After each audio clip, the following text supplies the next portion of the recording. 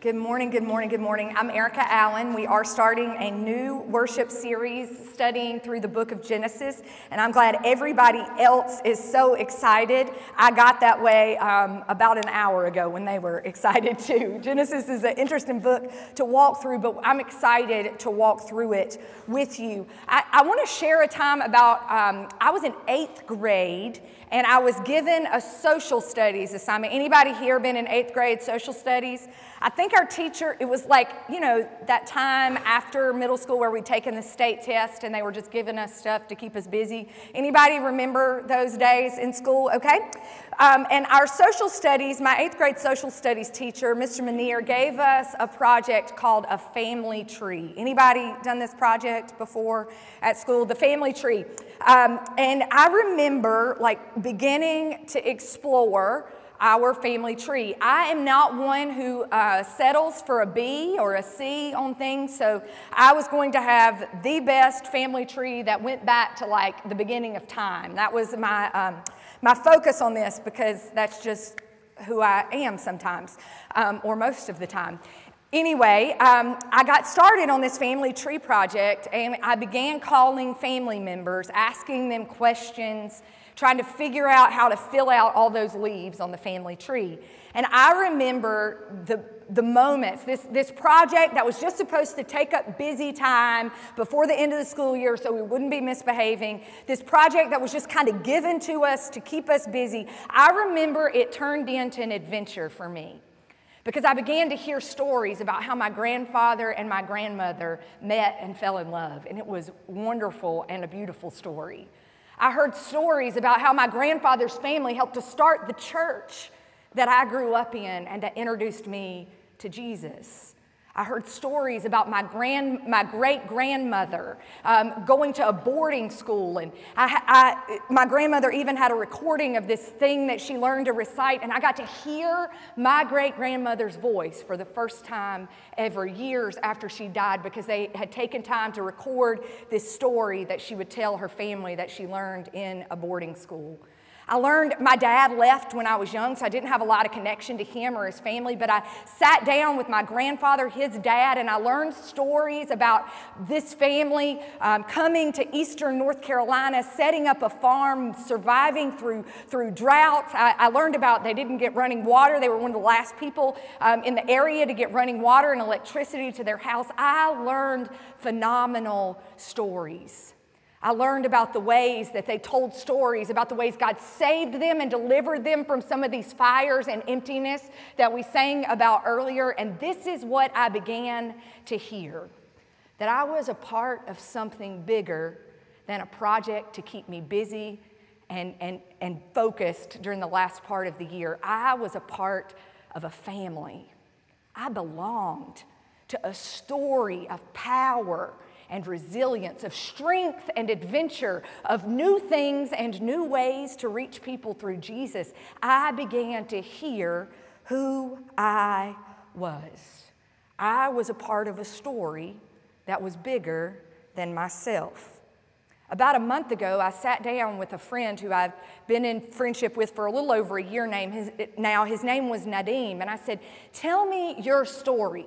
Nadim came here right after about 2002, 2003, because he lived in a place where Al-Qaeda he was a Christian. He came to know Jesus because missionaries came and shared about God with him. And so him and his family were Christians, which was a minority in this place in Pakistan. And as he started a new business as an adult, he was literally being persecuted, chased by Al-Qaeda, his life was being threatened, so he got a special whatever and got to come to the United States of America with nothing. He'd started 3 successful businesses in Pakistan, and he came here with absolutely nothing. No friends. He didn't know the language well. He didn't own anything. He couldn't access his money because he was literally fleeing from persecution.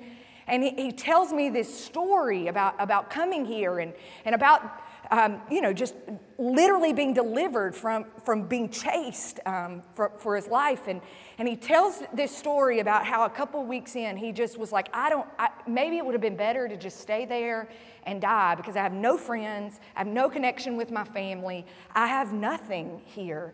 And someone sees him and takes him to this church in Virginia, Flores United Methodist Church, and they begin to provide the needs for him, and he hears this call to ministry, and he begins to serve in Northern Virginia, right outside of Washington, D.C., as a missionary to people here in the United States who don't yet believe in Jesus. And he looked at me as he tells me this story that's just really incredible and powerful, right, about the ways God redeemed him and saved him. And he looked at me, and I was like, Nadim, this is the coolest story I've ever heard. Thank you so much for sharing that with me.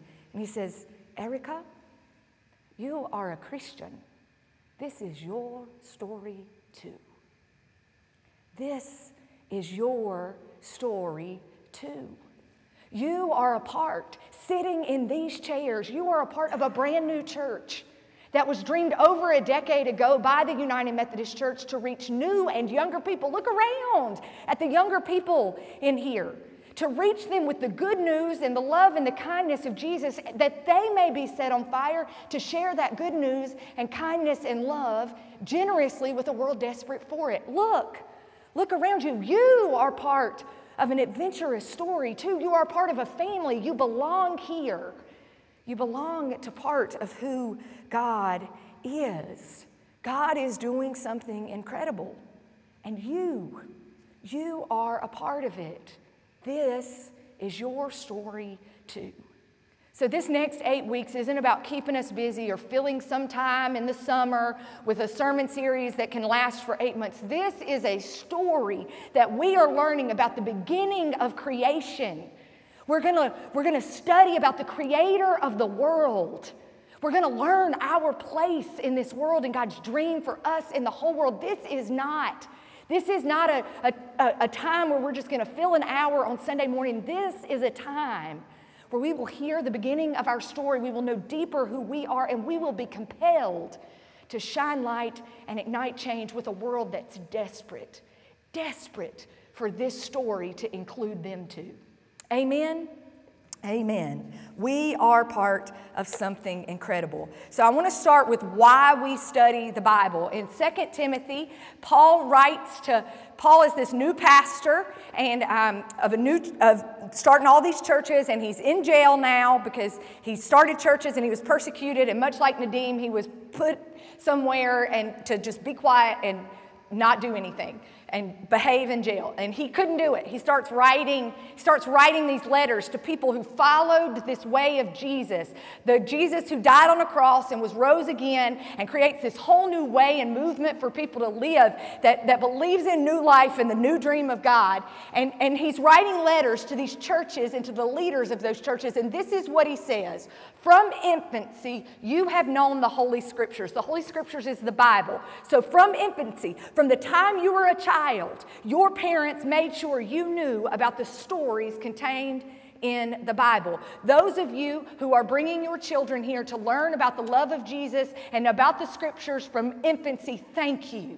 What you're doing is part of a bigger story and a bigger adventure that we could never imagine. Thank you for what you're doing. From infancy, you have known the Holy Scriptures, which are able to make you wise for salvation through faith in Christ Jesus. Here's the deal. We're going to learn today about the creation of the world. Next week, we're going to learn about sin. So everybody bring your friends. We're going to talk about sin next week. It's going to be great. No, seriously, come next week. It's going to be great. We're going to learn about the brokenness and some of your hard questions about it. We're going to learn about it. But what we're going to talk about today is that everything about this Holy Bible points us to Jesus, whose one sole purpose was to save us from all the broken things in this world that try to pull us away from the goodness and love and kindness of Jesus. So all Scripture is, can you go back to 15? Sorry. From infancy, you've known the Holy Scriptures, which are able to make you wise for salvation through faith in Christ Jesus. So that's why we're here, to strengthen our faith. All Scripture, all of the Bible is God-breathed. God breathes it, inspired it, and is useful for teaching. So we are going to learn, you are going to be taught. Rebuking, you are going to face some things in your life that need to be changed. I do this with a lot of kindness and grace, so y'all don't have to worry about me yelling at you today, unless I get excited about good stuff. Correcting and training in righteousness. So it's about growing. This is how we grow in our faith. So that the servant of God may be thoroughly equipped for every good work. Did y'all hear this? We're not reading Genesis so you can use this thing as a weapon. We are using it so you will be equipped for good work in a world desperate for you to shine light and ignite change. Okay? This is about good work. So let's turn over to Genesis. Let's talk a little bit about it. Genesis is the first book in the Bible. If you brought your Bibles with you, this is the perfect time to bring your Bible, the next 7 weeks, because you can just literally turn to page 1 and you're there. No one will know you don't know where books in the Bible are. So bring your Bibles with you next week. Pull out your phone, whatever you want to do. We're going to be in Genesis, which is the first book of the Bible. It is believed that Moses, the leader of the Israelites, sort of began or wrote this to help us understand things about it. And this is what we're going to talk about. It's where our story begins. It has a few poems in it, so we'll read some poetry. Anybody here fans of poetry? There's a few poems in here, so we'll see some poetry. But it is mainly a narrative. It is a story that tells our history. It's a historical narrative, so it begins to tell sort of a story of how things began. There are several themes that we're going to look at in Genesis over the course of the summer, but today what we're going to focus on, each week we're going to sort of look at 3 things. The Bible shows us who God is. So we're going to use this book of the Bible and we're going to learn who is God. So some of you are like, I don't know if I believe in God. We're going to learn all about who God is in this. Who God is. The second thing that the Bible does is it shows us who we are. So this thing is like a mirror. We begin to hear who we are and how we're made and created. We'll hear about things that tend to become our natural tendencies, the way we were created. It's going to show us who we are in this. So you will know yourself deeper at the end of this message series. And the third thing it does is it reveals God's dream for the entire world. So you're like, I don't know what God's doing here. I don't know why this happened. We are going to begin to learn what God's dream is for the whole world and what's your part in it. So y'all ready? Let's go. All right. Genesis introduces us first to the creator of the universe. Genesis 1:1. This is how our Bibles start. These are the first words. The first sentence in the Bible is this. In the beginning, God created the heavens and the earth. In the beginning, God created the heavens and the earth. So the first thing we learn is that God is our creator. And God created everything in the world. What does that mean? Why is it important? Because if God created these things, it means God is more powerful than we are. And there are some people in this room who struggle, all of us struggle, with wanting to be more powerful than God. Some of us, it takes the form of addiction. Some of us, it takes the form of other things, like we all probably struggle with addiction. So mainly, we try to cling to these things that will make us more powerful and stronger than the God who created us. This tells us God is more powerful than we are and is our creator. And there's some hope in that. There's some real comfort in that because you don't have to worry so much about being on top of everything because God has created us. God creates something out of nothing. The second verse says the earth was formless and empty. Darkness was over the surface of the deep and the Spirit of God was hovering over the waters. So God is our creator. And what that means is God's more powerful than we are. And the second thing that means is that this tells us who God is. When there was nothing and the earth was formless and void, there was nothing but chaos, God created something. He created order out of that. What does that mean for you? Who in here feels like your life has ever been formless and void? Chaotic and dark and stirring and nothing really good coming out of it? This tells us that that's when God does God's best work.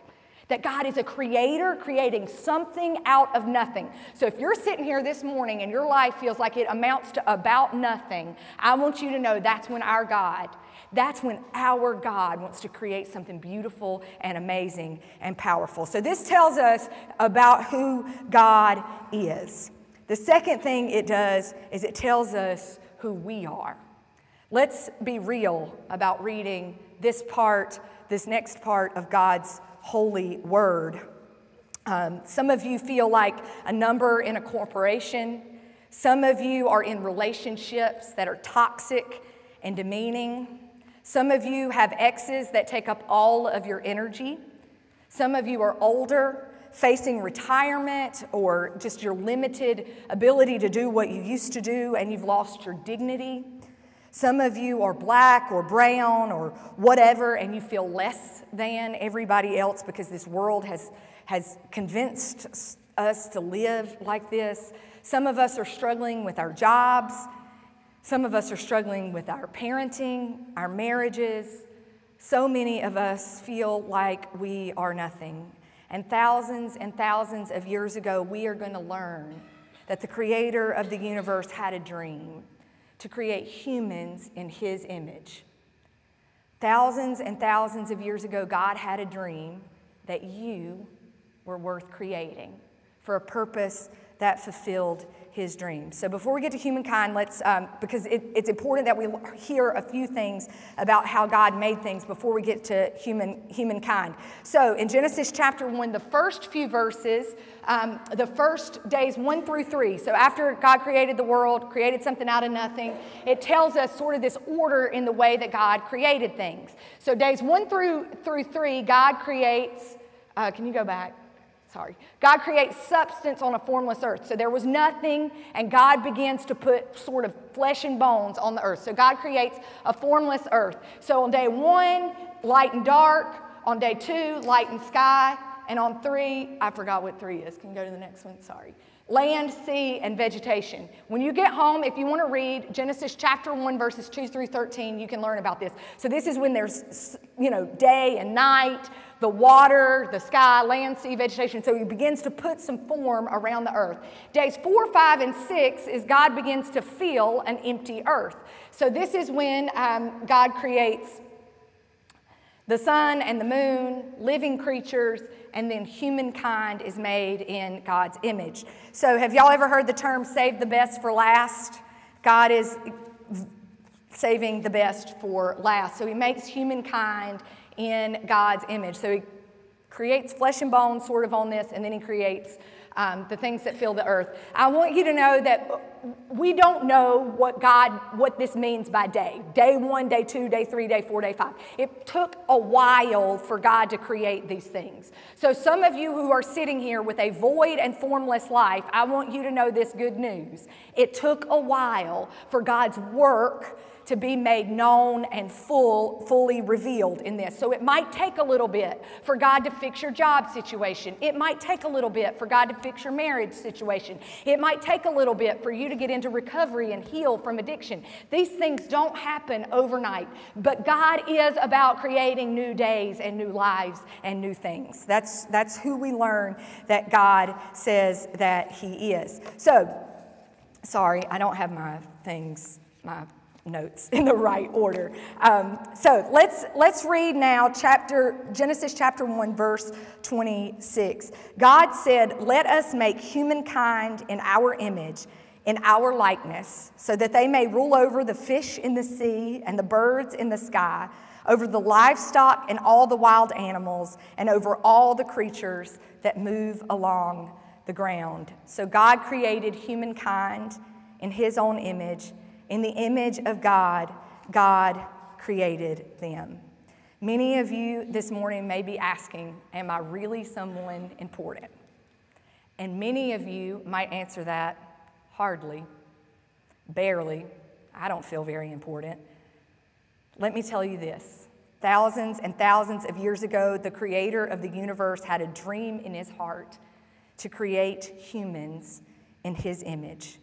When God created the animals, he told them to be fruitful and multiply according to its kind. But when God created humans, we were given a different purpose. We were formed in the image of God, not just to increase the species, but to increase God's likeness in the world. God trusted us to bring about goodness and kindness and grace and love and make it real in the world. God trusts you to do that. So when somebody asks you, are you important? Yes, I am here to bear God's goodness and love, God's grace and kindness to a world desperate for it. God's dream. The third thing the Bible tells us about is God's dream. And God's dream, we're going to talk about sin next week and how sin and brokenness entered the world. But before it entered the world, God's dream for the world was that humans would they would claim their image and their purpose as part of God, and that they would increase hope, kindness, patience, and grace in a world desperate for it. Sin and brokenness did enter the world after this. We're going to talk about that next week. But I want you to know God's dream for the world is that humans would claim their image and purpose as part of God's story, and that we would increase God's kindness in the world. There is a woman who is a part of our church who shared with me that she has struggled for years with her identity and image. She struggled with addiction. She felt empty and like nothing could satisfy her. And she shares this story with me about literally a life that was chaotic and formless, dark and hard to deal with. She struggled for years with this. Her sister began to introduce her to the faith that she had just started to claim as a young adult. She'd been introduced to Jesus, and she claimed faith in Jesus. And she began to hear about this image of God that we are all created in. And then all the things in the world that cover that image up or try to hide it from the world. Parents who maybe are abusive or verbally or physically, a world that judges you by your ability to perform in certain ways. You get access to drugs or TV shows or whatever that helps to, and it begins to just sort of cover up that bright image of God that you were created with in there. And she began to hear from her sister about Jesus, who came to the world, conquered sin and death and all of those things that try to steal the image of God from us, and begins to get away those layers that have covered up our ability to be image bearers of God. And so slowly, Jesus just takes away some of those things that have kept us from showing that image to the world, from bearing that image, from claiming it as our own. We find freedom, right? We sang about that. First thing this morning, we find freedom. We find hope. We find grace. We find goodness. We find that image of God being born again in us, being seen again. So she tells this story about how Jesus literally saves her. Do you hear how everything in this story points us to the Jesus who wants to save us from all the things that cover up our image? But she doesn't stop there, because it's not just about God's image in you being known. It's about you figuring out what it's like to deal with all of those things that cover up the image of God in us, and beginning to one by one just sort of help people find Jesus so he can begin to scrape that away in the lives of other people. She didn't start a program. She didn't start a ministry with thousands of people in it. She didn't start a mega church with 5 billion people in it. That's not what she did. One by one, she finds people who are lost and searching, that image of God may be made real and known in them and through them. And little by little, she disciples, walks alongside them, that they may find Jesus who restores that image in us again. Who restores that image in us again. This morning, I want to close. There are some of you who don't believe that you are created in the image of God. You don't know about Jesus who wants to save you and redeem you, that you may know about that and share it with the world. There is somebody in here who hasn't yet made that decision. This morning, Chris will be up here. I'll be in the back. Come pray with us. We would love to help you take your next step for that. There are some of you who do know about the power of Jesus to show that image to a world desperate for it. How can you connect deeper to it and shine it a little brighter for the world to see? And there are some of you in here who God is asking to take a courageous next step. Not to start a program or a new church, not to start a new ministry with 5,000 people, but one by one find somebody whose image of God has been shattered and broken in their lives, and to introduce them to the God who wants to reveal a new way of living through Jesus Christ. What are you going to do this morning? Will you pray with me? God, we thank you so much for creating us in your image. We ask for your forgiveness for all the ways we haven't treated the people around us like they were created in your image.